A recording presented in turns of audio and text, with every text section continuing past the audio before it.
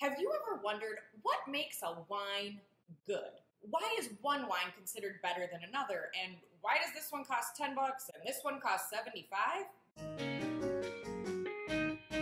I'm Rebecca Rose Phillips, certified wino and official taco advocate. In this video, I'm going to give you 3 easy ways to tell if your wine is good. Alright winos, don't forget to subscribe to my channel for all things wine. We've got tips, we've got tricks, we've got hacks, and don't forget to hit that bell so that you're notified when I post a video every week. Okay, so taste is subjective, right? But quality, not so much. You might like the taste of a cheap wine, and that's totally okay. I mean, hey, it's better for your wallet, right? But if you want to be sure that your wine is quality, then there are a few things you're going to need to understand. The first thing to consider is the taste and smell of your wine. A quality wine will have depth, dimension, and complexity. So the taste, the flavors, the aromas, they're all going to be layered. And that glass is just going to keep luring you back for more. You know when you just can't get your nose out of the glass because every time you come back to it, you're discovering something new?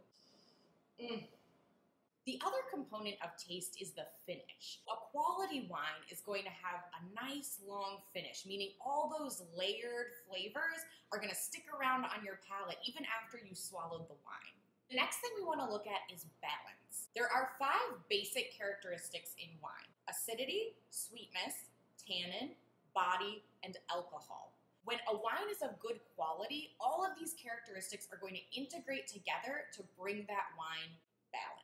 The next thing to consider is how is your wine produced? We have handcrafted wines, and we also have mass-produced wines. A handcrafted wine is going to be made in a smaller batch. The grapes were probably hand-harvested, and there's just a little bit more special attention paid to it. This affects the quality of the wine and also the price. So then on the other hand, we've got mass-produced wines. These are going to be machine harvested. They're going to be made in a much bigger batch. So we're literally comparing quality to quantity.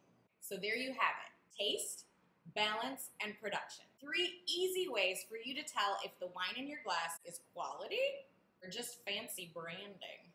If you want to see me put these tips to the test, watch my video where I compare a $10 bottle to a $40 bottle. So here's where I want to hear from you. Do you have a cheap wine that you swear by, maybe a little secret guilty pleasure? Or have you ever splurged on a really expensive wine, and what did you think? Was it worth the price? Let me know in the comments below. If you liked this video, please let me know by liking and commenting below. Make sure you subscribe to my channel for all things wine. For all my wine shenanigans, feel free to follow me on Instagram and Facebook at Let's Talk About Wine. Share this video with your favorite wino, and don't forget, wine goes with everything.